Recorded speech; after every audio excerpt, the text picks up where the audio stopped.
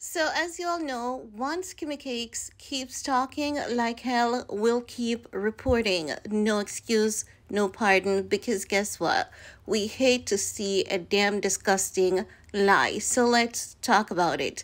Now, Kim Kardashian is saying that she feels responsible. She feels guilty. Guilty is the word, not responsible. She feels guilty that she posted what she posted, saying that she stand with the Jewish community because she believes that after she made that post, that's when Ish went left for Ye and Brand started dropping him. She was like, should I have kept quiet?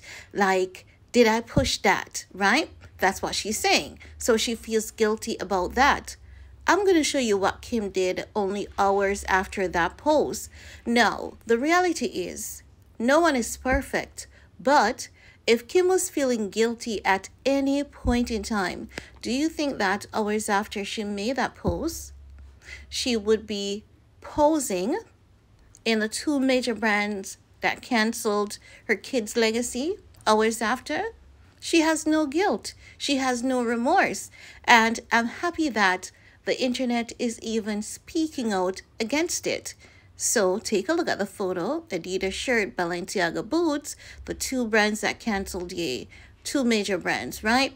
No, what I find interesting is that people are realizing what I have been saying. Kim did not only just, stood there and say, let's burn him. She also betrayed her kids. Because when you're standing against your kids' legacy, when you're promoting the cancellation of your kids' legacy, that is betrayal. And some people really do not get it.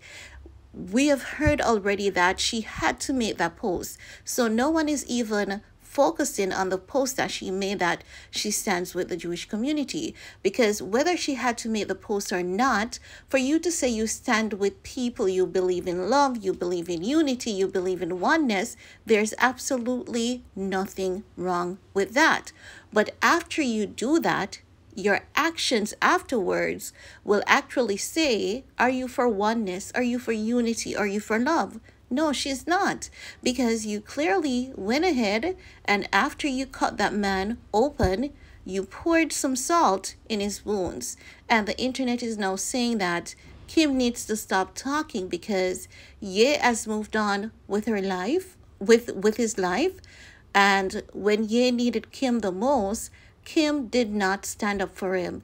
And I'm just so happy that more people are speaking out against this. The internet is standing 10 toes down behind Ye. People are saying, you know what, I like Kim, but in that moment, Ye really needed her. And instead of her, providing some type of support to him, she basically threw him in that ditch. She assisted consciously. It's not as though she wasn't conscious about doing it. She consciously did that shift. And she kept replicating her steps to ensure that her husband at the time, now ex-husband, would have been totally ruined. Now, people may say, but Ye said what he said. Yes, Ye said what he said. But Kim came together with the objects to destroy him, and she showed no remorse. You know when Kim started showing remorse?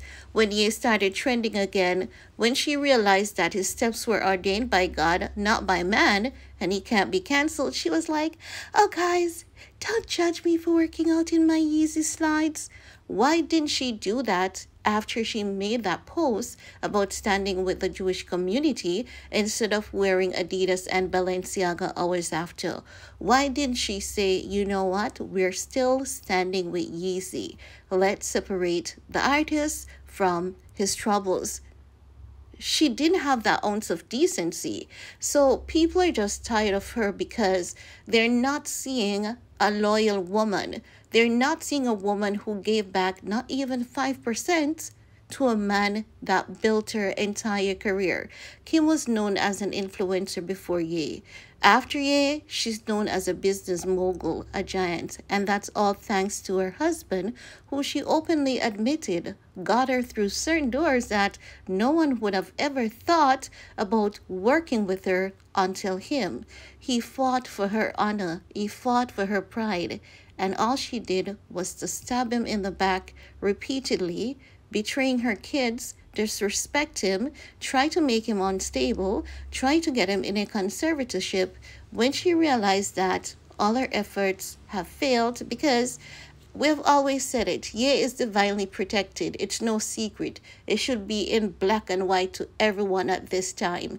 Ye's life story is something that we only read out of the Bible. This is not something that I have ever witnessed personally. Ye has strengthened my belief in God like anything else. I've never seen anything like this. So, because of Ye, many people are standing firm in their belief. Because of Ye, people realize that when you walk the straight and narrow path in life, what is bound for you cannot be for anyone else. And Kim, what is happening to her today? She's getting her karma exactly as she deserved. You make your bed, you're gonna lay in it, Kim. You reap what you have sown. You never meant well when it comes to this man. You were just there for clout and attention.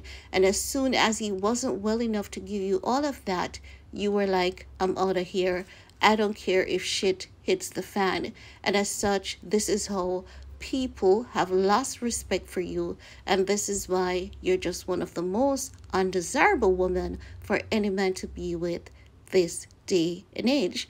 But I want to hear from you guys, because guess what? I've included the comments for you to see for yourselves that the internet is standing 10 toes down behind Ye.